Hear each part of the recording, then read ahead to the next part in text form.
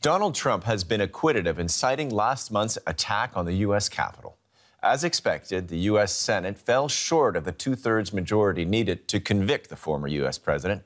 However, 7 Republicans voted to side with the Democrats, making it the most bipartisan impeachment verdict in U.S. history.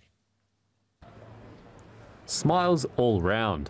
Donald Trump's legal team revel in their client's acquittal. We won, not guilty. It was always going to be an uphill battle for Democrats. They needed to convince at least 17 Republican senators to cross the aisle. In the end, though, only 7 Republicans voted to convict, giving former President Donald Trump his second acquittal. The yeas are 57. The nays are 43.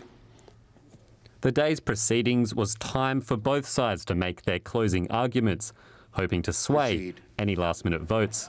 To believe, based on the evidence you have seen, that Mr. Trump actually wanted and indeed willfully incited an armed insurrection to overthrow the U.S. government would be absurd. Democrats pushed back, saying the Senate could stop violence from happening again. The cold, hard truth is that what happened on January 6th can happen again. I fear, like many of you do, that the violence we saw on that terrible day may be just the beginning. Donald Trump was unrepentant in welcoming his acquittal, saying the trial was yet another phase of the greatest witch hunt in the history of the United States. Majority Leader. After the vote, Democrats scorned Republicans for voting to acquit. The vast majority of the Senate Republican caucus, including the Republican leader, voted to acquit former President Trump, signing their names in the columns of history alongside his name forever. And despite voting not guilty, Republican Senate Minority Leader Mitch McConnell conceded that the former president was responsible for the riot. There's no question, none, that President Trump is practically and morally responsible for provoking the events of the day. The lawyers have rested their case on the matter of Donald Trump's involvement in the January 6 riots, but the divisions in US society remain. The acquittal opens the door for Trump to run for the White House again in 2024. That will be a sad day. And reporter William Glucroft joins me for more. William, with Trump acquitted, what impact did this impeachment actually have?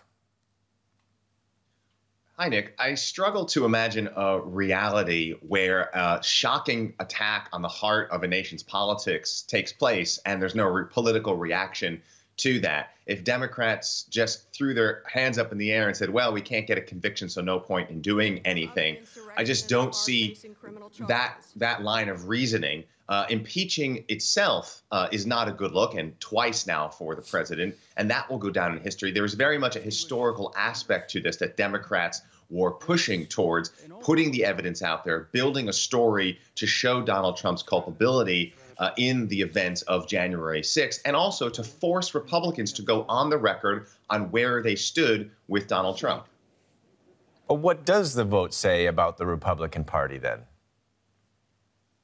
It shows that Trump is still very strong.